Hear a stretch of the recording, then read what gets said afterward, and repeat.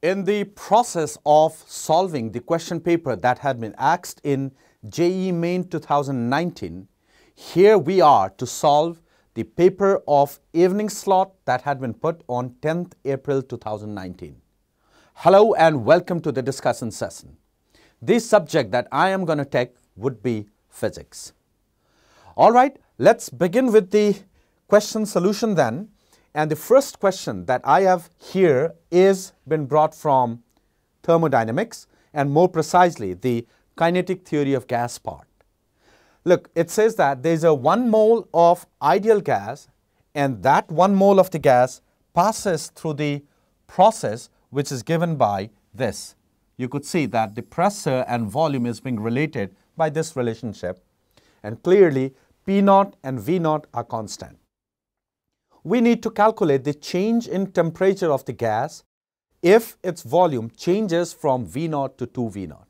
Well, nothing can be a better gift than this when it comes to question number 1. So this must have certainly elevated your confidence level because it's a very, very straightforward one. Now what you can do is that for volume V0, you calculate the pressure. For volume 2V0, you calculate the pressure. So that's going to be the initial and the final pressure. And then we know that temperature is going to be equals to PV upon NR, and since the number of mole is 1, so I can write T equals to PV upon R.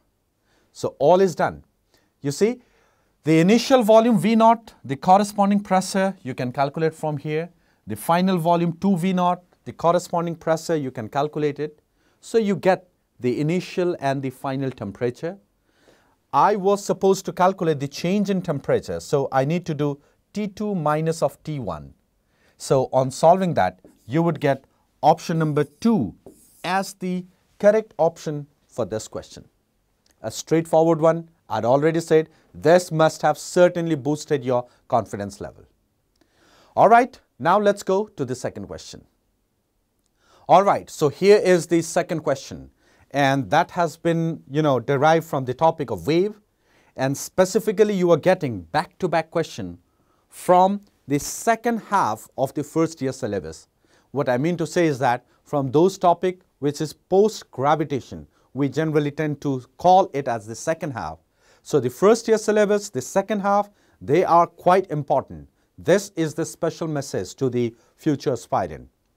See, there are two waves and the two waves are superimposed and the individual waves have frequencies 9 Hz and 11 Hz. So now this is the most appropriate condition for beats to happen. You recall all those required expression and we know that beats would happen when two waves would be superimposing provided the frequencies vary by a slight amount. And we know the beat frequency is 11 minus 9, so that is going to be 2 Hz, the difference in frequency.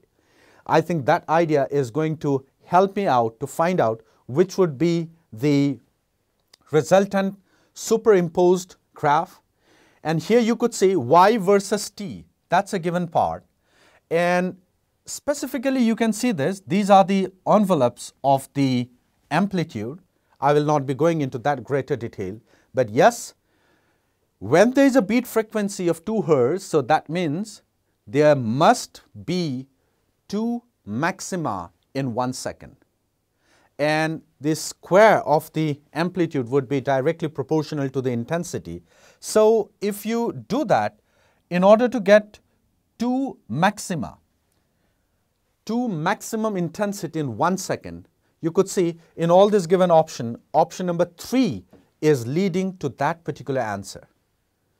The clue, 2 intensity maximum in 1 second, and intensity is directly proportional to amplitude square. So that much would be more than sufficient to lead option number 3 as the correct answer.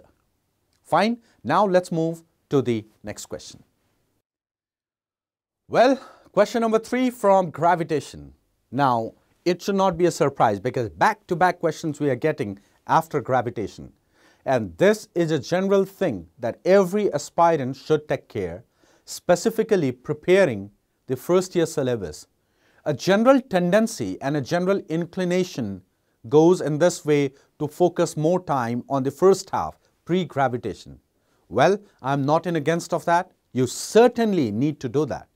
But while doing so, one should not forget to lay emphasis on the portion, on the topics post-gravitation. So here it is, a spaceship orbits around a planet at a height of 20 kilometers from its surface. So this is the height. And distance from the center is, of course, going to be the radius of the planet plus the height.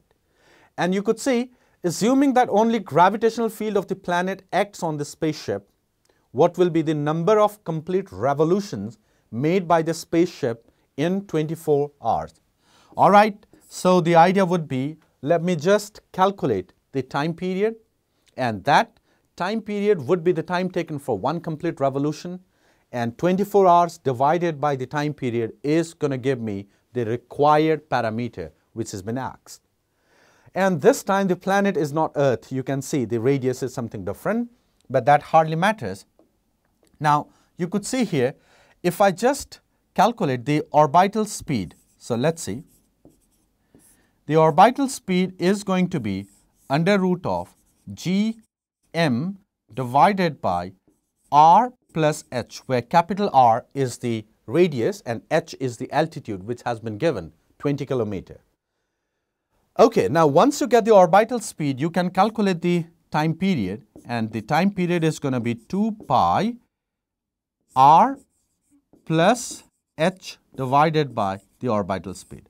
Okay, so you got the time period, and we are supposed to calculate the number of revolutions this satellite makes in 24 hours.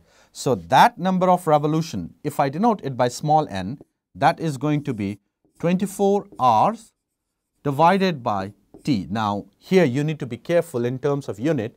This is in hours, so whatsoever time period you get, you convert it into hours. You calculate all those things, and the answer would come very close to 11.